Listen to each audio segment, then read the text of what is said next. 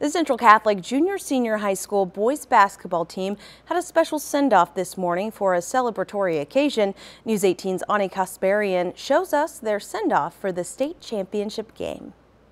Here at Central Catholic Junior-Senior High School, people had a lot to celebrate. It's just a lot of fun. You work all year, actually for years, to try to get to this spot, and we finally made it here, and we're excited just to get down there and play the game. The Lafayette Central Catholic Knights are officially heading to the state finals for Class 1A in boys basketball. Parents and friends gathered around the high school to send the team off in an exciting way. 17 years of it.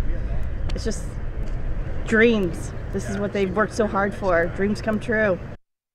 This is the second time head coach David Barrett is going to the state finals, and it's the third time this year a team from Central Catholic is headed to state.